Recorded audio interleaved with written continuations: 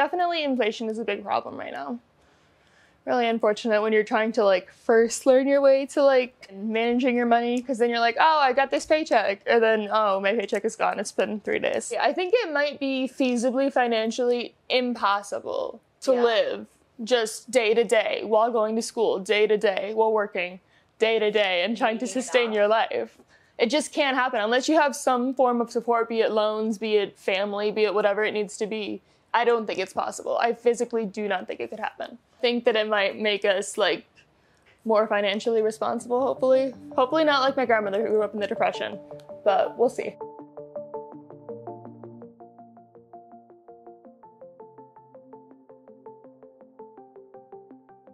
In order to understand inflation and the ways in which it can affect students, I spoke with Professor of Finance Matt Sheridan about the current economic climate.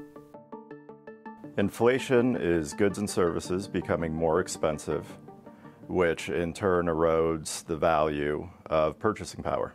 Earlier this year, we hit a 9 handle on inflation, 9.1%. That was the highest inflation rate that the United States has seen in over 40 years. Now, there is quite a few inputs that are going into the high inflation.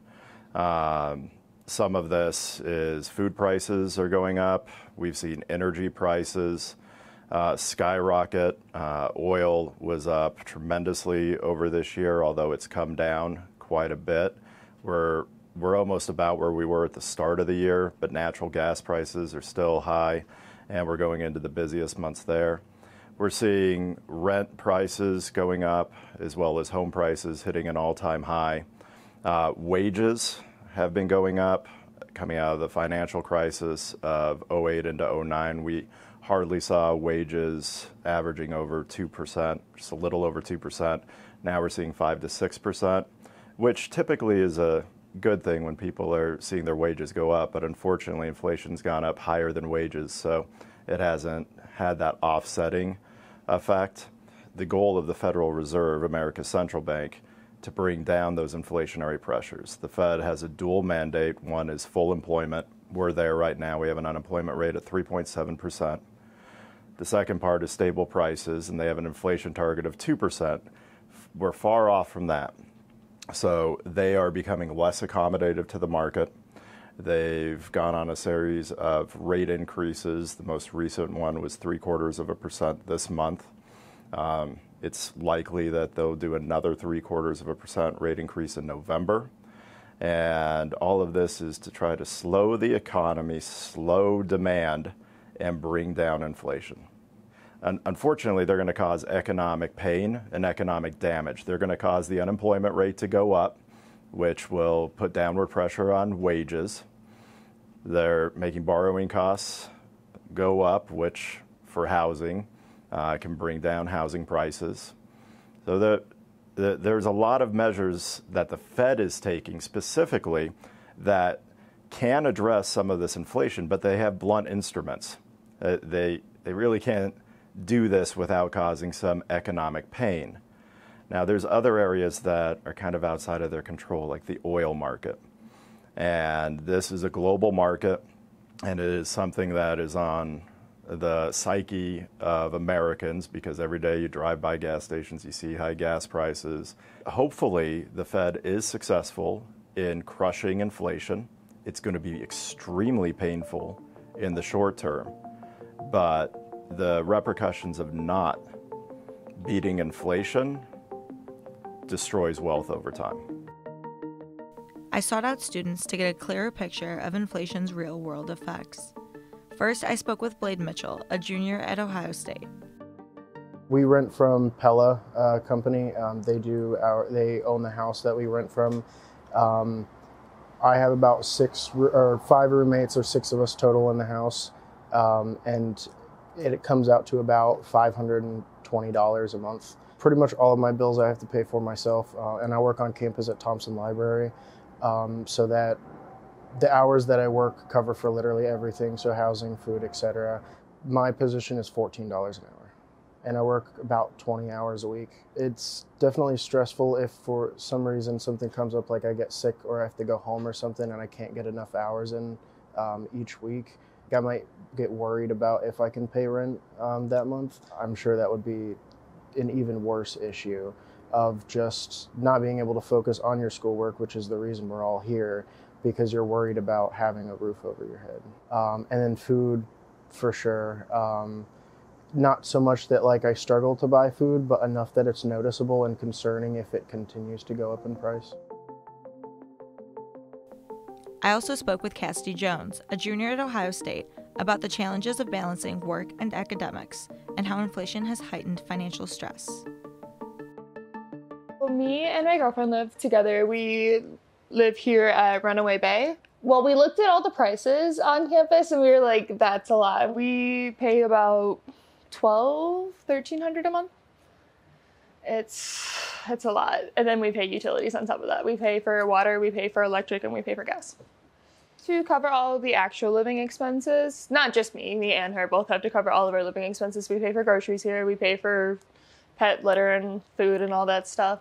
The first thing I think of is gas prices. Obviously, they're so much higher. Even just being in Columbus, it's more expensive. And then just the last couple months, obviously, it's been more expensive. Like, maybe it's going down like a little bit, but overall, it's been like $1 more than when I started driving, which is very unfortunate. And even Kroger has been like jacking up their prices, and it's a little sad because, you know, I don't know, I just want my grapes for $1.99. It's just not going to happen anymore.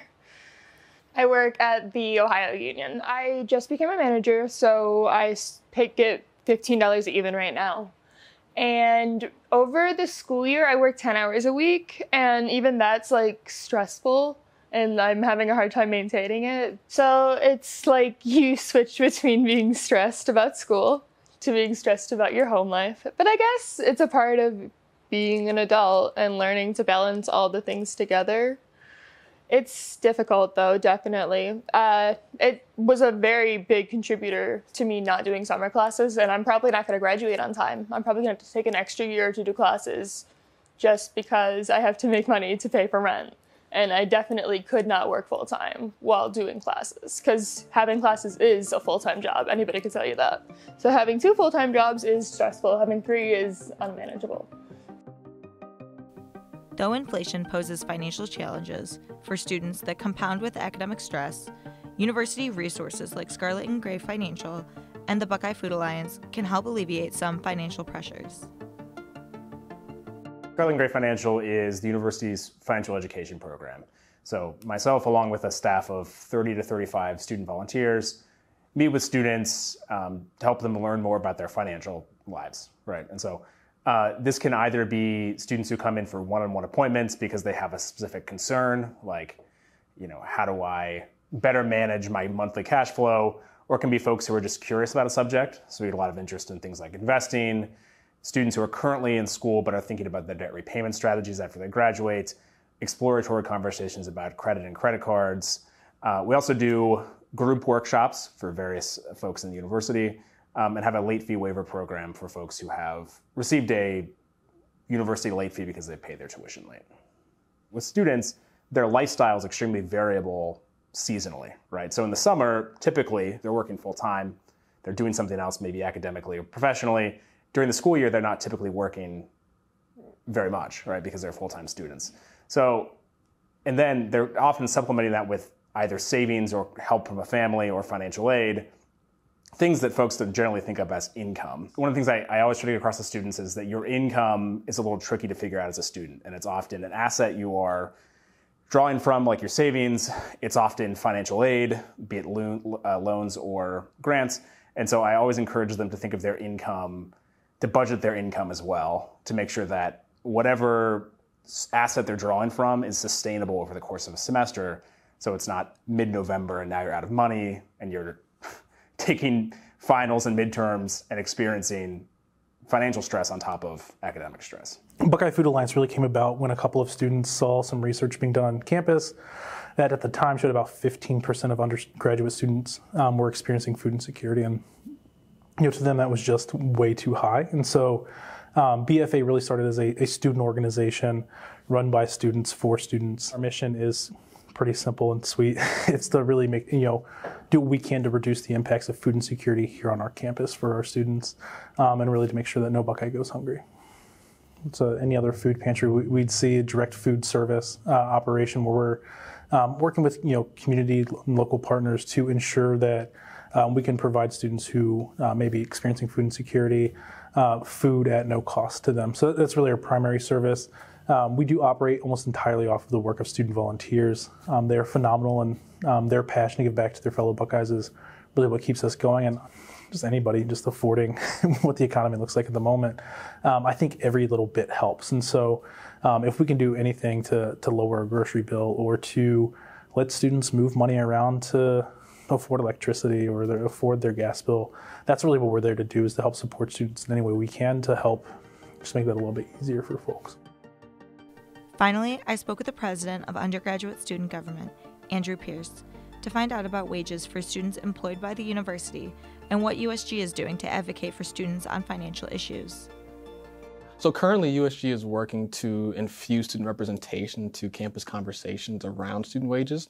We know that, for example, the Office of Student Life recently had a Tiger team dedicated to looking at wages within the Office of Student Life, which houses 90% of student workers, whether it be with dining or housing or recreational facilities. That Tiger team was primarily filled up with staff and very high-level executives within the Office of Student Life.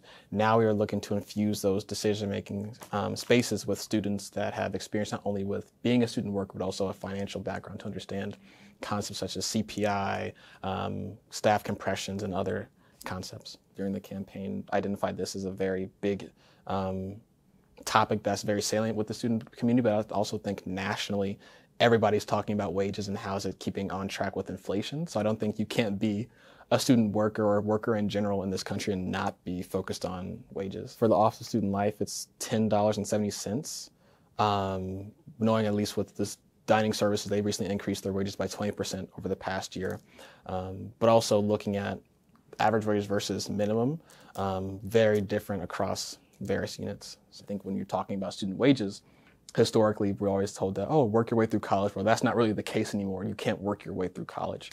So I think it's a holistic approach from majors, scholarships, but also jobs.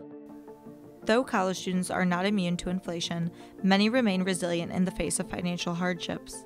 Resources like Scarlet and Gray Financial and the Buckeye Food Alliance offer support, and student leaders work to advocate on behalf of students. This is Celia Andrews reporting for The Lantern.